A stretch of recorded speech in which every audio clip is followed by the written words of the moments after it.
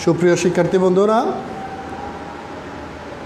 আশা করি তোমরা সবাই বাড়িতে বসে নিরাপদে আছো, সুস্থ আছো, ভালো আছো। আমি মোহাম্মদ জামাল হোসেন, সহকারী শিক্ষক, গণিত, চাঁদপুর জনতা হাই স্কুল অ্যান্ড কলেজ। তো শিক্ষার্থী বন্ধুরা, আবারও চলে আসলাম কুমিল্লা সদর দক্ষিণ ভার্চুয়াল একাডেমি কর্তৃক আয়োজিত আজকের এই অনলাইন প্ল্যাটফর্মে। আমি তোমাদেরকে আজকের ক্লাসে স্বাগত জানাচ্ছি। সম্মানিত ভিউয়ার্স, আমার আজকের ক্লাস এসএসসি পরীক্ষার্থী 2021 এবং দশম শ্রেণীতে যারা আছে কারিগরির সাধারণ গণিত। এই সাধারণ গণিত আজকের এই ক্লাসে আমার এই পার্টের শিক্ষার্থীরা তোমরা যে জিনিসগুলো জানতে পারবে সেটা হচ্ছে দুই চলক বিশিষ্ট সরল সমীকরণ। দুই চলক বিশিষ্ট সরল সমীকরণের অনুসরণী 12.1-এ আমাদের যে চ্যাপ্টারটা আছে, তোমাদের যে পাঠ্য বই, এই পাঠ্য বইয়ের 12.1 অর্থাৎ 263 পৃষ্ঠায় আমরা আজকে দুই চলক বিশিষ্ট সরল সমীকরণের 3টা অংশ নিয়ে আলোচনা করব। নাম্বার 1 হচ্ছে প্রতিস্থাপন পদ্ধতি, অপনয়ন পদ্ধতি অ্যান্ড লাস্ট অ্যান্ড ফাইনাল আর গুণন পদ্ধতি। এই 3টা পদ্ধতি থেকে আমরা 3টা অঙ্ক করব। আশা করি তোমরা সবাই সাথেই থাকবে এবং এই ক্লাসটি সুন্দর মতো উপভোগ করবে। তো শিক্ষার্থী বন্ধুরা, গত ক্লাসে আমি এই ক্লাসটি করতে এসে প্রথমে বিদ্যুৎ সংযোগ সমস্যা হয়েছিল, তারপরে কলমে সমস্যা হয়েছিল। সেজন্য আমি আন্তরিকভাবে দুঃখিত। আমি এই ক্লাসটি আবারও প্রথম থেকে করার চেষ্টা করতেছি। তো শিক্ষার্থী বন্ধুরা, তোমরা যারা এই মুহূর্তে স্যারের এই লাইভ ক্লাসে সংযুক্ত হয়েছ, তোমাদেরকে আন্তরিক ধন্যবাদ জানাচ্ছি এবং তোমরা সবাই বই খাতা নিয়ে স্যারের সাথে সংযুক্ত হয়ে যাও। আশা করি তোমাদের এই ক্লাসটি ভালো লাগবে। তাহলে শিক্ষার্থী বন্ধুরা, প্রথমে আমরা প্রতিস্থাপন পদ্ধতির যে অঙ্কটা, এটার একটা অঙ্ক করব আমরা। প্রতিস্থাপন পদ্ধতি, দেখো আমাদের পাঠ্য বইয়ে দেওয়া আছে প্রতিস্থাপন পদ্ধতির 1 নম্বর অঙ্কটা। 7x - 3y = 31, 9x - 5y = 41। এই অঙ্কটাকে আমরা প্রতিস্থাপন পদ্ধতিতে করব। তো শিক্ষার্থী বন্ধুরা, দেখো আমাদের দুইটা ইকুয়েশন দেওয়া আছে। ইকুয়েশনে বাংলা হচ্ছে সমীকরণ। এই দুইটা সমীকরণ দেওয়া আছে। আমরা এটাকে প্রথমে আমরা 1 নম্বর সমীকরণ দিব, এটাকে আমরা 2 নম্বর সমীকরণ দিব। তাহলে শিক্ষার্থী বন্ধুরা, দেখো এই দুইটা সমীকরণ থেকে আমরা ইচ্ছা করলে যে কোনো একটা সমীকরণকে চুজ করতে পারি, মানে পছন্দ করে। এখানে x আছে, এখানে y আছে, যে কোনো একটা সমীকরণ থেকে হয় x এর মান না হয় y এর মান আমরা বের করে আমরা পরবর্তীতে যে সমীকরণটা থেকে x এবং y এর মান বের করব, এটা থেকে আরেকটা সমীকরণ, যেটা যদি আমরা 1 নং সমীকরণ থেকে x এবং y এর মান বের করি, তাহলে এই মানটা আমরা 2 নং সমীকরণে বসাবো। আর যদি 2 নং সমীকরণ থেকে আমরা x এবং অথবা y এর মান বের করি, তাহলে 1 নং সমীকরণে বসাবো। এই যে 1 নং এর মানটা 2 নং এ বসানো, 2 নং এর মানটাকে 1 নং এ বসানো, দিস ইজ প্রতিস্থাপন। এটাকেই বলা হয় প্রতিস্থাপন পদ্ধতি। শিক্ষার্থী বন্ধুরা, দেখো আমরা কিভাবে করতেছি। আমরা যদি লিখি 1 নং সমীকরণ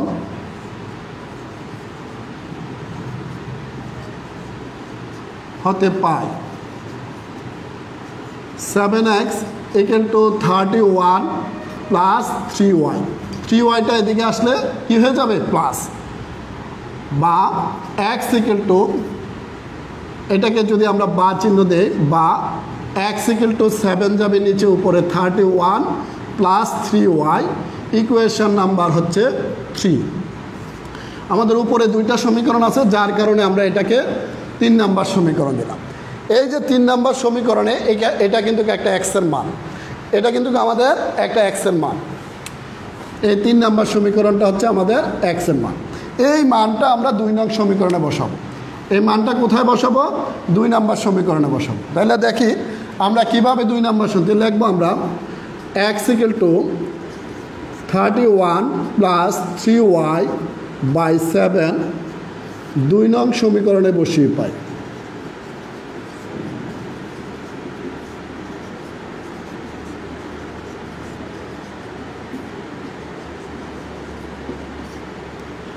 তাহলে 2 নম্বর সমীকরণটা ছিল আমাদের 9 ইন্টু এক্স, এক্সের মান হচ্ছে 31 plus 3y by 7 minus 5y equal to 41। দেখো শিক্ষার্থী বন্ধুরা, এই যে আমাদের 2 নম্বর সমীকরণটা ছিল 9x, 9 সাথে এক্সের মানটা বসাইলাম মাইনাস এই 5y ইকুয়াল টু 41। এবার আসো আমরা 9 দ্বারা গুণ করে দিব।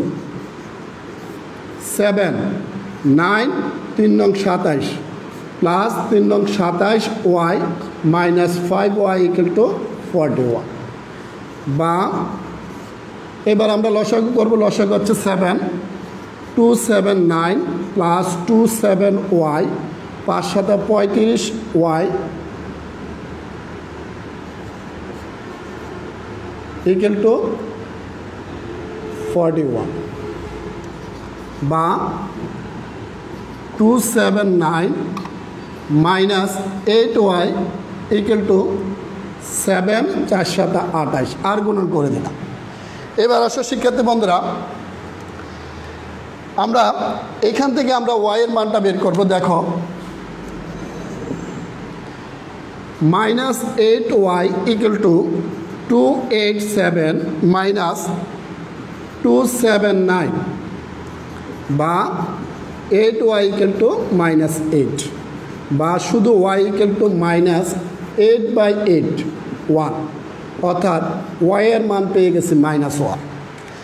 শিক্ষার্থী বন্ধুরা দেখো, আমরা যখন এই x এর মানটা 2 নং সমীকরণে বসালাম, বসানোর পরে যখন আমরা ক্যালকুলেশন করলাম, দেন আমরা পেয়ে গেলাম y এর মান হচ্ছে -1। এই যে y এর মানটা, এটা আমরা 3 নম্বর সমীকরণে বসাবো। 3 নম্বর সমীকরণটা কি? এই যে এটা 3 নম্বর সমীকরণটা। এই 3 নম্বর সমীকরণটাতে যখন আমরা y এর মানটা বসাবো, দেন x এর মান পেয়ে যাব। ক্লিয়ার? তাহলে শিক্ষার্থী বন্ধুরা, আমরা বুঝতে পারলাম যে প্রতিস্থাপন পদ্ধতি আমরা কিভাবে করে 2টা সমীকরণ থেকে যে কোনো একটা সমীকরণ আমরা বাছাই করব। হয় 1 নম্বর সমীকরণ, না হয় 2 নম্বর সমীকরণ। এই 2টা সমীকরণ থেকে যে কোনো একটা সমীকরণ বেছে নিয়ে আমরা হয় x এর মান বের করব, না হয় আমরা y এর মান বের করব। আমি এখানে x এর মান বের করেছি। x এর মান বের করে আমরা 1 নম্বর সমীকরণ থেকে বের করে এটাকে 3 নম্বর সমীকরণ দিলাম। এই যে সমীকরণ x এর মানটা বের করলাম, এটা আমরা 2 নম্বর সমীকরণের মানটা বসালাম। বসানোর পরে আমরা y এর মান পেয়ে গেছি -1। এই মানটা আবার ওই যে আমরা 3 নম্বর সমীকরণ দিয়েছি সেখানে আমরা বসাবো। তো শিক্ষার্থী বন্ধুরা, আমরা যদি সেখানে মানটা বসাই, আমরা একটু দেখি 3 নম্বর সমীকরণে যদি মানটা বসাই আমরা কিভাবে করব।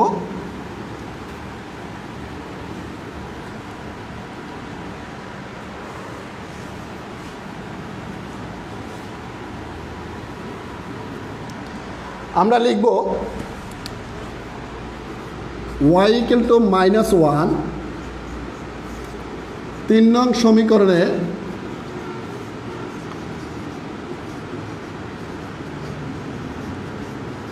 বসিয়ে পাই x। 3 নম্বর সমীকরণটা দেখো 31 প্লাস 3y এর মান হচ্ছে -1, 3y নিচে আছে 7।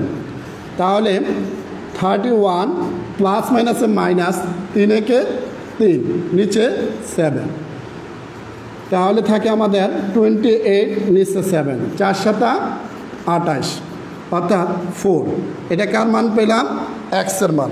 তাহলে শিক্ষার্থীর বন্ধুরা দেখো, আমরা যখন এই y এর মানটা 3 নম্বর সমীকরণে আমরা বসালাম, তখন আমরা x এর মান পেয়ে গেছি।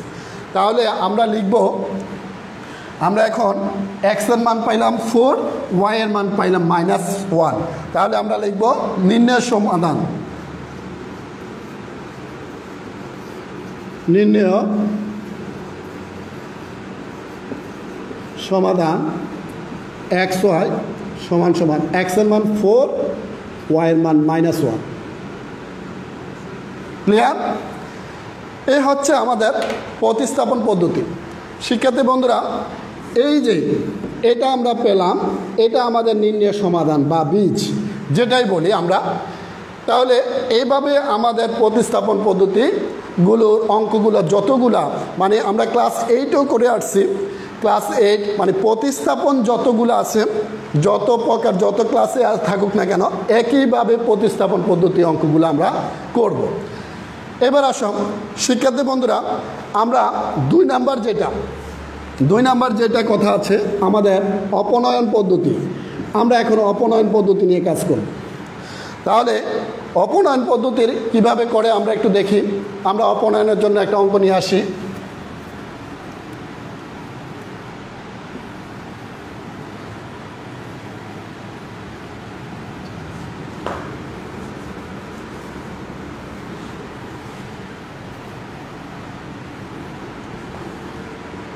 অপনয়নের জন্য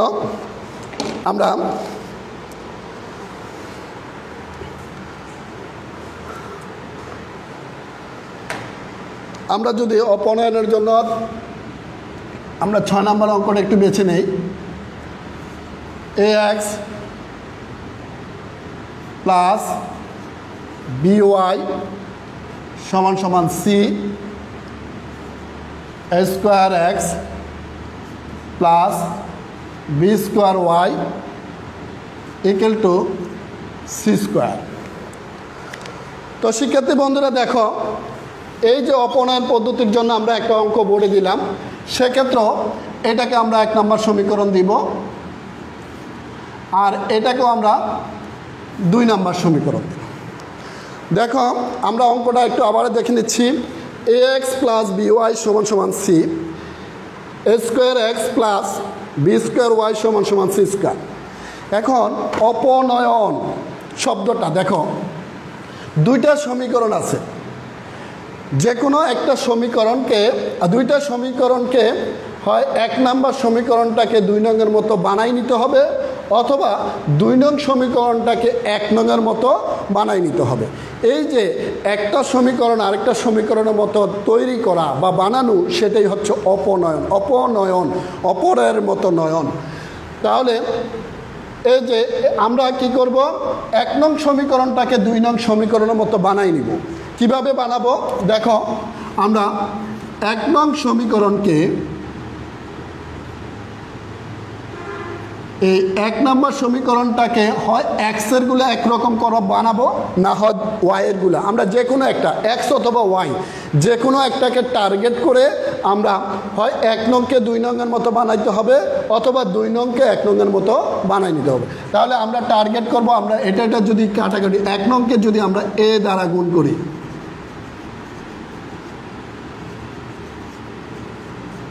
গুণ করে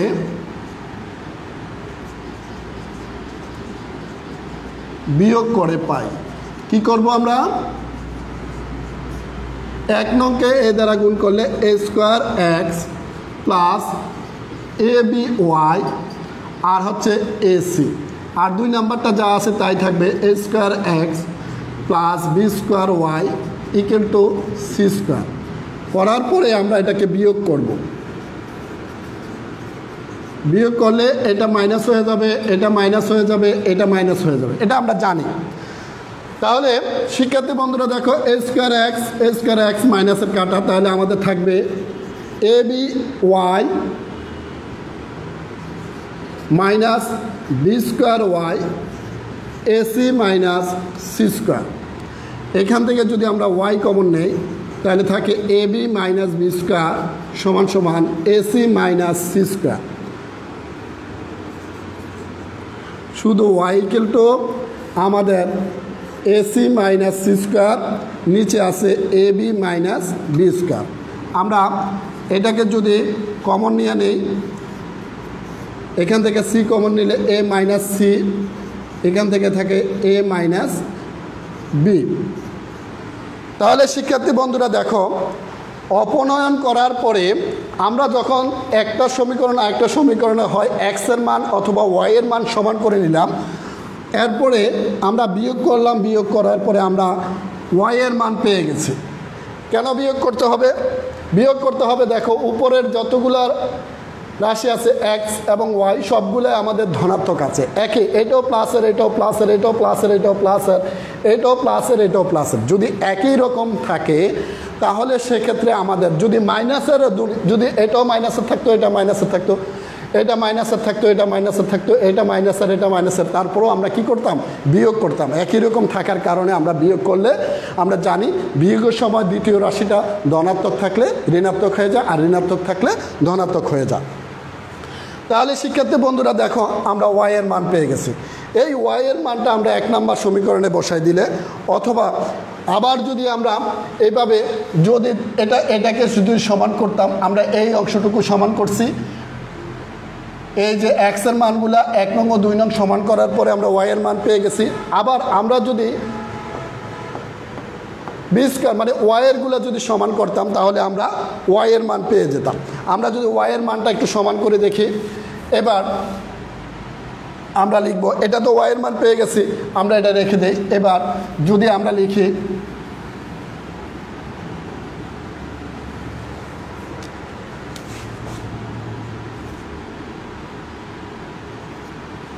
2 নং সমীকরণকে বি দ্বারা গুণ করলে, 2 নং সমীকরণকে যদি আমরা বি দ্বারা গুণ করি তাহলে আমাদের কি দাঁড়ায় দেখি একটু।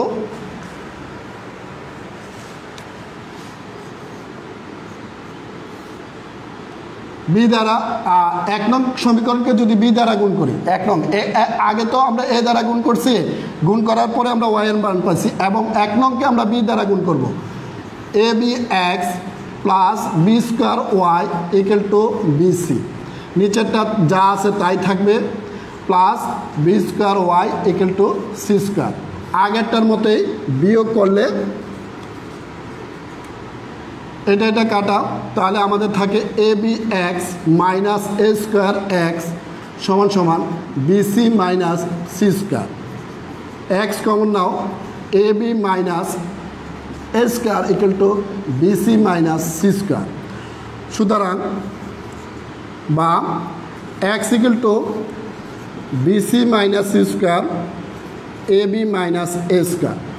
আমরা যদি এক্সের মান এক্স ইকুয়াল টু এক্স, এখান থেকে সি কমন নেই বি মাইনাস সি, আর এখান থেকে যদি এ কমন নেই এ বি মাইনাস এ, তাহলে দেখো শিক্ষার্থী বন্ধুরা, এখানে আমরা পেয়ে গেলাম এক্সের মান। তাহলে এই যে সমীকরণটাকে একটাকে আরেকটার মতো করে নেওয়া, আমরা প্রথমে এ দ্বারা গুণ করে ওয়াই এর মান পেয়েছি, পরেরটাকে বি দ্বারা গুণ করে এক্স এর মান পেয়ে গেছি। তাহলে আমরা এখন লিখব নির্ণয়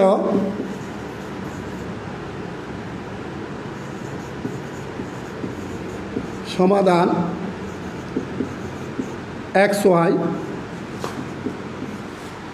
এক্স এর মান পাইছি C into B minus C by A into B minus A comma C এর ওয়াই এর মান পাইছি সি ইন্টু এ মাইনাস সি বি ইন্টু এ মাইনাস বি।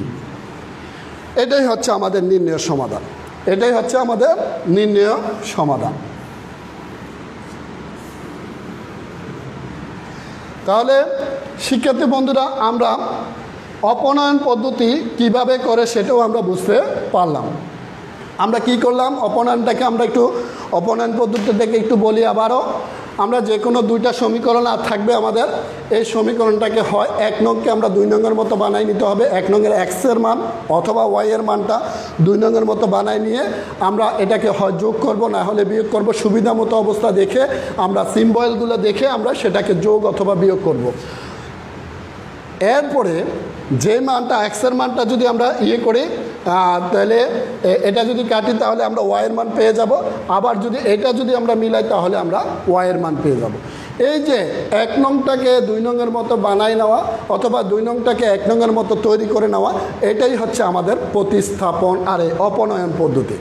তো শিক্ষার্থী বন্ধুরা, আমরা 2টা জিনিস হয়ে গেল আমাদের, আমরা প্রতিস্থাপন চলে গেলাম, অপনয়ন চলে গেলাম, অ্যান্ড লাস্ট অ্যান্ড ফাইনাল আমরা যেটা করব সেটা হচ্ছে আমাদের আর গুণন পদ্ধতি। এই আর গুণন পদ্ধতিটা আরেকটা নাম হচ্ছে, আমরা বলে থাকি সাধারণত বজ্র গুণন পদ্ধতি। এই বজ্র গুণন পদ্ধতিটা কিভাবে করে সেটা আমরা দেখব। আমরা একটু দেখি বজ্র গুণনের জন্য আমরা এগুলো একটু মুছে ফেলি। বজ্র গুণন পদ্ধতি কিভাবে করে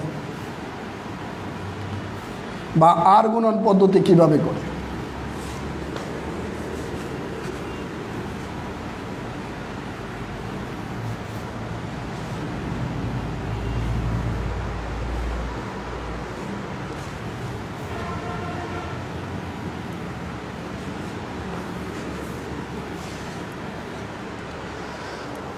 দেখো শিক্ষার্থী বন্ধুরা, এখানে আমরা আর গুণন পদ্ধতির একটা অঙ্ক আমরা যদি উঠাই,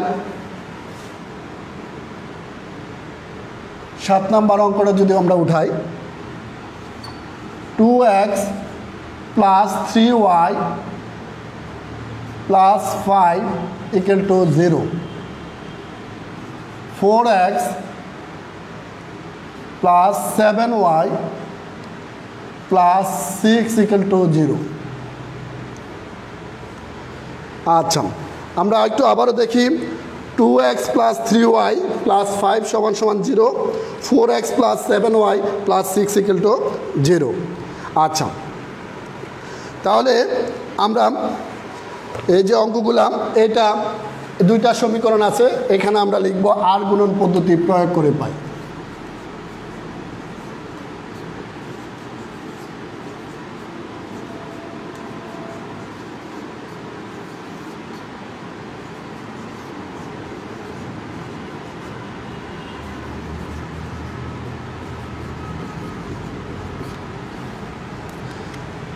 দেখো শিক্ষার্থী বন্ধুরা, আর গুণন এক্স ওয়াই আর ধ্রুব সংখ্যা, এটার ক্ষেত্রে আমরা আর গুণন পদ্ধতি যখন আমরা প্রয়োগ করব, তাহলে দেখো দেখো প্রথমে কি করতে হবে,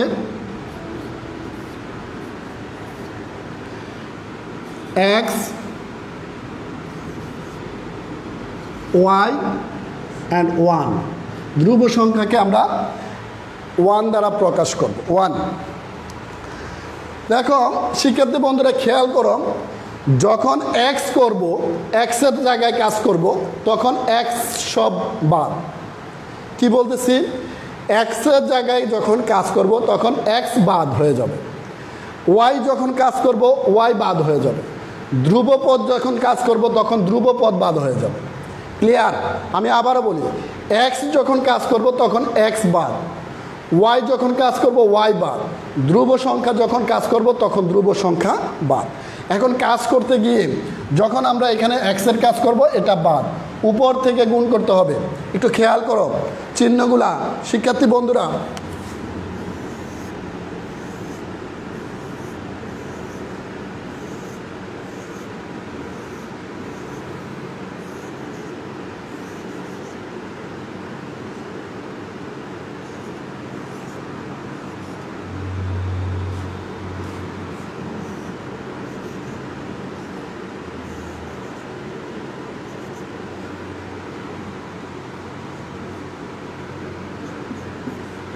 দেখো শিক্ষার্থী বন্ধুরা, আমি এখানে দুইটা চিত্র আঁকছি।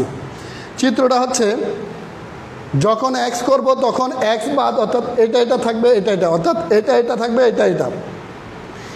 এরপরে আমরা দিছি 1 এবং 2, 1 দিয়ে আমি এটা বোঝাচ্ছি, প্রথমে 1 দিয়ে মানে এইভাবে গুণ করতে হবে, আর 2 দিয়ে এইভাবে গুণ করতে হবে। 2 এর সাথে একটা মাইনাস দিছি, মানে দ্বিতীয়বার যখন গুণ করব তখন সূত্রের একটা মাইনাস কাজ করবে। আর এখানে এসে আমরা 1 দিছি এখানে, 2 দিছি এখানে, অর্থাৎ এটা দিয়ে এটা বোঝাচ্ছে প্রথমে আমরা এটা গুণ করব, এরপরে এটা গুণ করব, আর দ্বিতীয়বার একটা সূত্রের মাইনাস গুণ করব। তাহলে শিক্ষার্থী বন্ধুরা দেখো, আমরা যখন এক্স করব তখন এক্স বাদ, এটা এটা গুণ, 3 × 6 কত, 18, 5 × 7 35, এটা প্রথমবার গুণ, এই যে প্রথমবার গুণ করলাম, এরপরে দ্বিতীয়বার 5 × 7 35, সূত্রের একটা মাইনাস, -35। এবার ওয়াই যখন করব তখন ওয়াই বাদ, শুরু করতে হবে আমাদের নিচ থেকে, অর্থাৎ 4 × 5 = 20, আর 6 × 2 = 12, দ্বিতীয়বার সূত্রের একটা মাইনাস, -12। ধ্রুব সংখ্যা যখন করব তখন ধ্রুব সংখ্যা বাদ, আবার উপর থেকে শুরু করতে হবে, এটা করতে হবে এক্স এবং ধ্রুব, আর এটা শুধু ওয়াই। তাহলে ধ্রুব সংখ্যা 7 × 2 = কত, 14, আর 3 ছাড়া 12, দ্বিতীয়বার গুণ করার সময় একটা মাইনাস। এই জায়গাটাই হচ্ছে আর গুণনের হচ্ছে মূল থিম। আর গুণনের মূল জায়গা হচ্ছে এটা। আমরা আবারও বলি, এক্স যখন করব তখন এক্স বাদ এখানে উপর থেকে নিচ থেকে গুণ করব, উপরে নিচে। আর এটা দ্বিতীয়বার গুণ করার সময় একটা সূত্রের মাইনাস থাকবে। অঙ্কের চিহ্নের সাথে সূত্রের চিহ্নের গুণন হবে, অঙ্কের চিহ্নের সাথে সূত্রের চিহ্নের গুণন হবে। তাহলে আমাদের কি থাকে এখানে, আমরা যদি একটু করি, এক্স মাইনাস 17, ওয়াই 8, 1 2, অর্থাৎ মাইনাস 35 থেকে 18 গেলে থাকে মাইনাস 17, 20 থেকে 12 গেলে থাকে 8, 14 থেকে 12 গেলে থাকে 2। তাহলে আমরা লিখতে পারি হয় x by minus 70 equal to half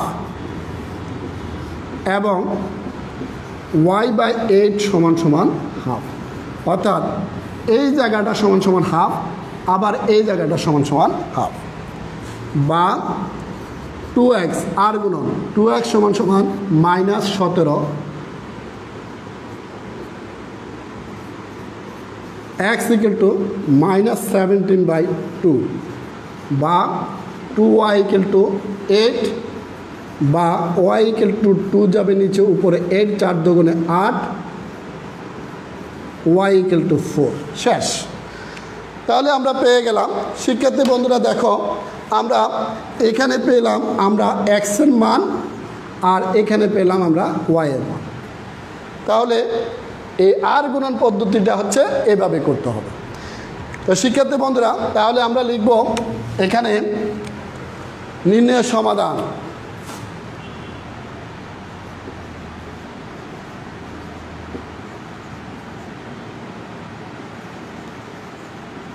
সমাধান এক্স ওয়াই সমান সমান, এক্স এর মান পাইছি মাইনাস 17/2 আর ওয়াই এর মান পাইছি 4। শেষ। তাহলে আমরা এই যে এটাও করে ফেললাম আর গুণন পদ্ধতি। এই 3টা পদ্ধতি আমরা আজকে দেখালাম। শিক্ষার্থী বন্ধুরা দেখো, আমরা এই 2 চলক বিশিষ্ট সরল সমীকরণের যে 3টা পদ্ধতি সমাধান করা যায়, প্রতিস্থাপন পদ্ধতি, অপনয়ন পদ্ধতি, আর গুণন পদ্ধতি, এই 3টা পদ্ধতি থেকে 3টা অঙ্ক করলাম। 12.2-এ শিক্ষার্থী বন্ধুরা আরও যে অঙ্কগুলো আছে, আমি তো একটা করে অঙ্ক করিয়েছি, বাকি যে অঙ্কগুলো আছে এগুলো হচ্ছে তোমাদের বাড়ির কাজ। তো শিক্ষার্থী বন্ধুরা তোমরা একটু বাড়ির কাজটা একটু লিখে নাও।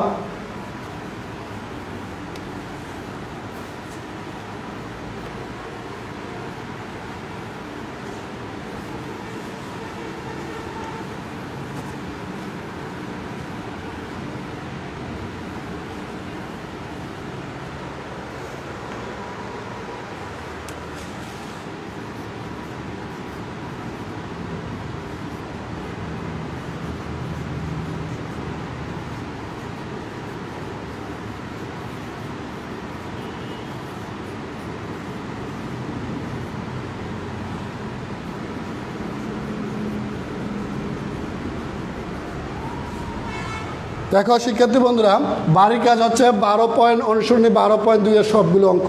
মানে এখানে 3টা পদ্ধতি আছে, এই 3টা পদ্ধতি আমি করিয়েছি। আশা করি তোমরা সবাই এই ক্লাসটি বুঝতে পেরেছ। আবারও কোনো একটি ক্লাসে তোমাদের মাঝে এসে হাজির হব। এর মধ্যে তোমরা সবাই, তোমাদের কাছে আমরা বলবো, তোমরা বেশি বেশি করে অনলাইন ক্লাসে যুক্ত থাকবে।